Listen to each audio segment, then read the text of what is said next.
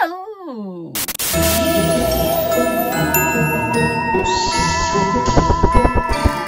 Ooh! She's hideous. Hi everybody, if you are new here, hello, I am PINUP Palmer and I like to keep everything pink and spooky and clearly. Today we're doing another spooky thing. Cue scary music.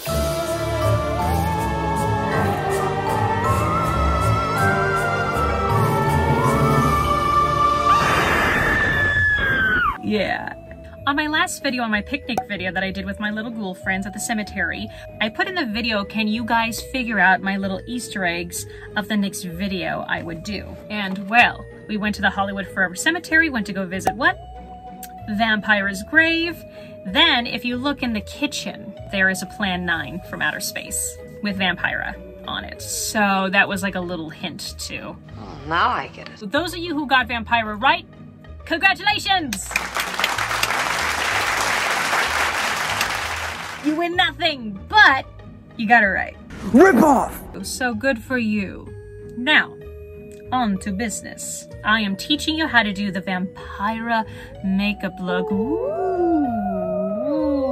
Vampira is a famous horror hostess from the 1950s and 60s, and this character literally came out of nowhere, out of a costume party. Go figure, right? Holy costume party. I wish nice things can happen to me at costume parties other than just getting belligerently drunk. She's a drunk.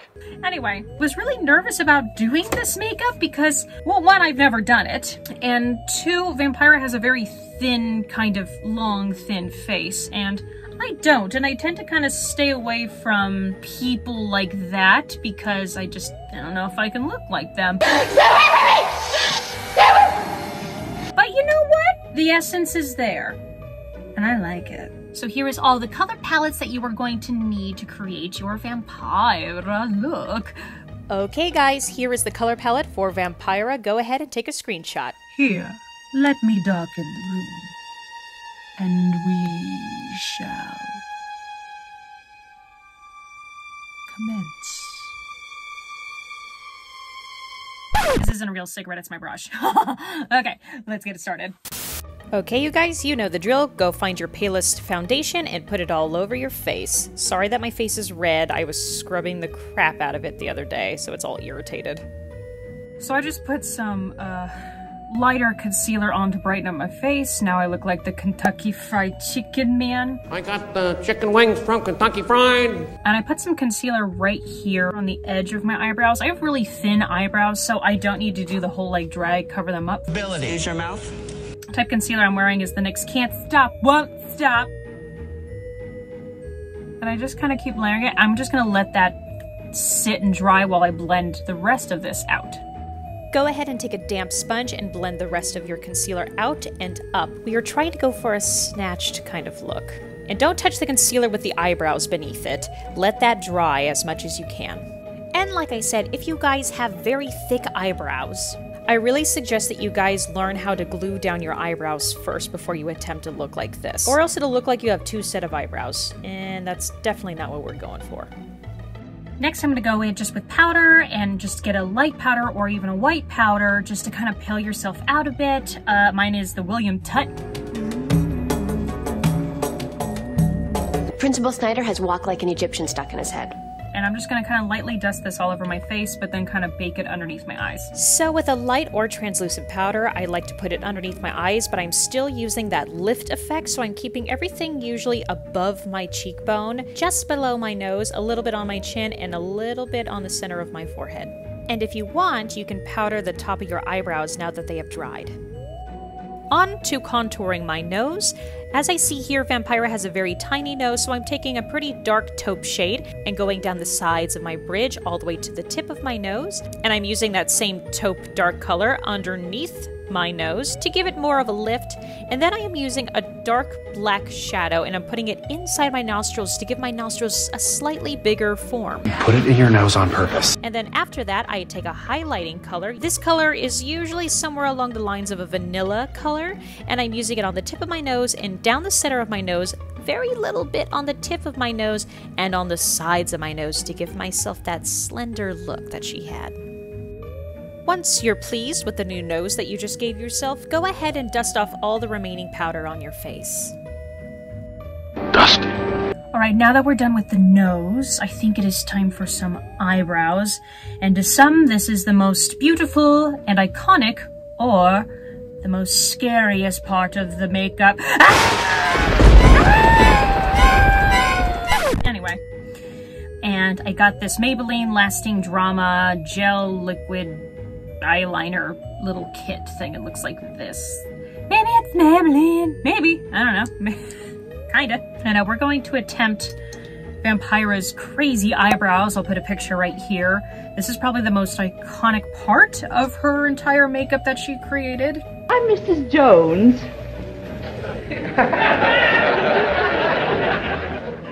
I don't know how this is going to turn out. Like I said, I've never done this before. You can tell. Let's try it. Okay, we're gonna dip this in with this. I don't know if I'm gonna like this applicator. And I don't know how high I'm going to take them, but I'm just gonna start with the base. You can also use a lighter color pencil to kind of sketch out the eyebrows that you want, so it's easier to erase if you just mess up. Or you can be an idiot like me and just go in with the black eyeliner. Yay! I look like SpongeBob, me hoity-hoy! So for me, the easiest way to do this was just to start with the first arch of the eyebrow where it meets all the way at the point, and I did that on both sides and I slowly started filling it in. Keep in mind too that Vampira's eyebrows are rounded towards the corner of her eyes, and it comes at a complete sharp point and it goes straight down. It's kind of fun. And try to keep these eyebrows medium to thin, and if you happen to mess up, don't worry, you can go ahead and take your concealer and shape it to your desired brow. She's looking angry. Uh-huh. She looks great. But I'm gonna go ahead and do this side, and then I will get you... And then... She had a stroke. And then I will get back to you guys very, very soon. Done! It's a bold statement. If you guys can get past this part, everything else is just easy peasy from here on. So let's dust off the old book and take a look at Vampira's eyes here. And she's got about a white eyeliner, a slight little under eye kind of shadow happening here. She has a white base and then a crease, and then it's pretty basic. And then she has just corner eyelashes is what I'm kind of noticing here. So nothing too crazy on the eyelids. So let's get this started. Sad, pretty, but ineffectual and tragic.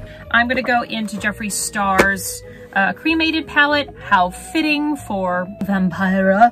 For the base of the eyeshadow, try to get a matte white color and put it all over the top of your lid, all the way up to your eyebrow almost. For the crease, I'm going to take just like a little crease brush like this, and we're going to go back into the Cremated palette. I'm going to go into the color Life Insurance and Obituary. Rest in peace. And we're just going to hit that crease and just kind of, it's a very rounded crease too, kind of like Marilyn's, how we did in the past, but just with less taupey colors and more cool tone gray colors. Like I said, go ahead and take a light gray color and put it in the crease of your eye and keep it very round. I'm going to go back in with Death Row and just kind of hit that highlight brow bone a little bit. Very much like Marilyn. Just crazier eyebrows. Just like her. Alright, we are done with the top lid. I'm going to go in with the same little tiny brush, and I'm just going to go into Life Insurance first. Now take a slightly darker gray shade and get it as close to your lash line as you possibly can. Try not to blend it out.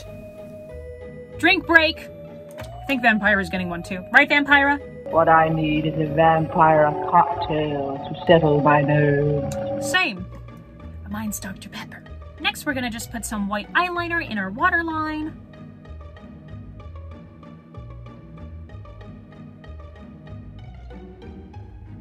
I'm just gonna take a liquid eyeliner, and I'm noticing with Vampira's eyes, I'll put it up right here again, she really doesn't have too crazy of eyeliner. There is a slight wing and it does point upwards. Yeah, but I'm not seeing anything too crazy here. So I mean, these pictures are really hard to tell. Perhaps a small one? Yeah, it's just a small wing. So we're gonna go ahead and do a small wing. Black eyeliner.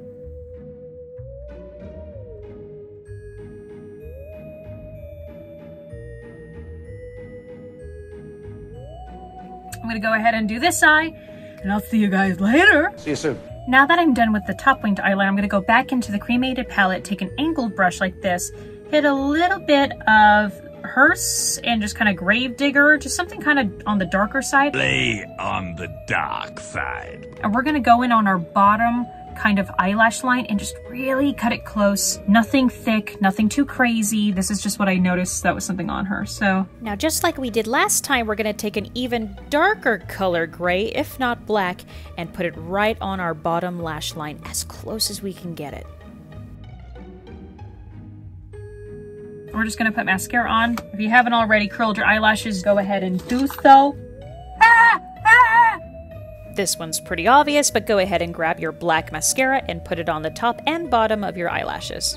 Okay, so I'm gonna do eyelashes a little bit later. Right now, I'm gonna go into the contouring. And there are two things that I see with Vampira. I'll put up a picture here. She has pretty gaunt, kind of high cheekbones that go all the way down here. And I actually noticed on her at a couple angles that she actually has a dimpled chin. So we're gonna create a dimpled chin. Dimple, dimple, dimple. Kind of like Bride of Frankenstein too. She has a dimpled chin. The Bride of Frankenstein. First, I'm gonna go into the Cremated palette.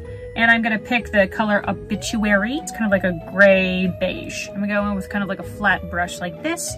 And I'm gonna start all the way up my cheekbones right here, just a little higher. Go ahead and hit that contour right below your cheekbone and drag it as far as you can down the center of your face, almost to the bottom of your chin.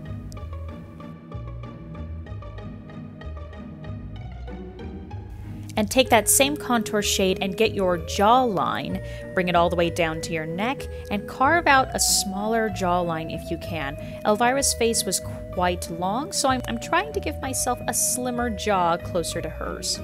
And from the chin bottom up, I'm just gonna kind of just draw a line. Like so. Nothing too crazy, right? My chin. Gonna kind of round it out.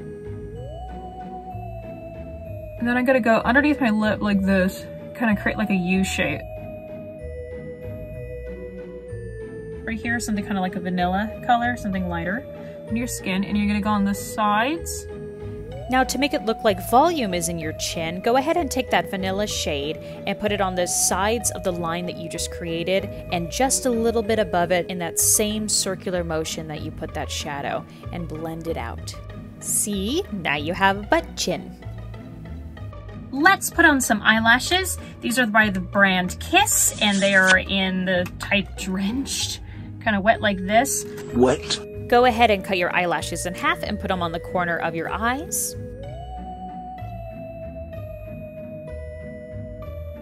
Okay, so let's move on to lips. I'm gonna, of course, take the Dafna Beauty, the deep red color. This has been my go-to color for almost everything. I'm just showing you guys how versatile this color is. I have done at least how many characters now with just this lipstick? Yeah, I love it. I love it. So her lips are like, they look like a trout. Like a fish, okay? Like a drunk fish. In the nicest way possible. They look like a fish. They go down. They're not too crazy. They do have a sweetheart top, but it's not too high up.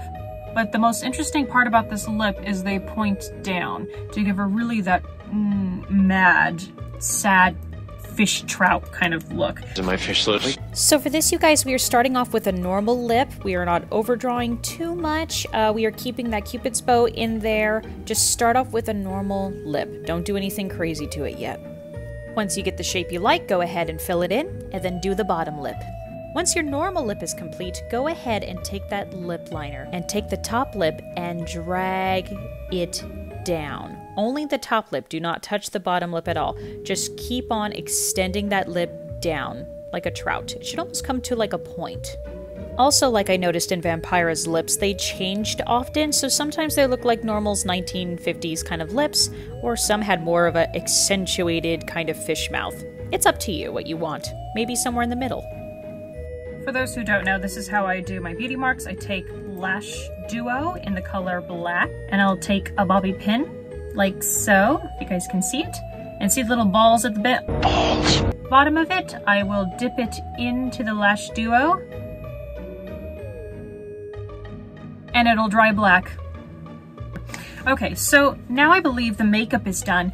I'm gonna go put on the outfit, and then we're gonna add some kind of like widow's peak, and she did weird things with her hairline. She brought it back because apparently her head was shaved.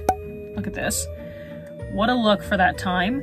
And She looks like a monster. I have a lace front wig, and I'm gonna go ahead and put it on and show you guys what it looks like.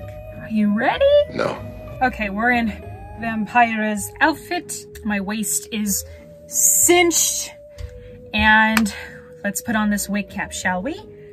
This is just my quick way of putting on a wig cap. I really don't pin it anywhere except just one little pin in the back because I'm not moving or doing anything today. But if you have a lot of hair, I suggest pin curling all the curls around your head to get the flattest look that you can. Right here, I feel like I look like Vampira when she had her head shaved but only a little piece in front of her hair. Doesn't it look a little similar? And now I'm retouching my lipstick and extending my lips just a little bit longer. Wig cap is on, looking like deflated Squidward. Here is the wig. It is a lace front wig. It is from DEOROWIGS. You guys are always asking me, where are my wigs from? You guys, most of my wigs that I get from are like Necessary Styling and DEOROWIGS are usually the places, or I just find them at random places, but Deoro is usually who I have like special requests from. Vampira's wig. Ooh. I haven't tried her on yet. This is exactly how she came in the box. So nice, so neat. And of course I'm gonna put on the Vampira nails. You can't do with Vampira without her nails. No, maybe this was too much for them. I don't have as long nails, but I have some that'll work, but I'll do that after everything is on. I also haven't cut the lace front from this yet, so we'll see how she does. So this is what I was talking about. Ooh, let's not get my eyebrows caught. If you have a wig, go ahead and take out a sharp pair of scissors and cut out the lace front as close as you can. Leave a little bit of lace front though so you can glue it down. I am not using glue today because I'm not going anywhere, but usually I have wig glue laying around somewhere. Okay, so the wig isn't styled yet, but I cut the lace front and I pulled it back as far as I could to my like natural hairline. The difference is with this wig, we're going to kind of pull this and we're going to create kind of a widow's peak with black eyeliner. And then we're also going to kind of pull this back and then create kind of like it's like a weird sideburn triangle action that's happening here. I'll put a picture of what I'm talking about. If you see, that'll really help and change your face to give it more of that Vampira look. So we're gonna go in with that same black eyeliner. Like I said, take that black eyeliner and create a false widow's peak. Don't forget to leave the part in between the middle. When I mean part, I mean a little line in between so it looks like your part is continuing all the way to the point of your widow's peak.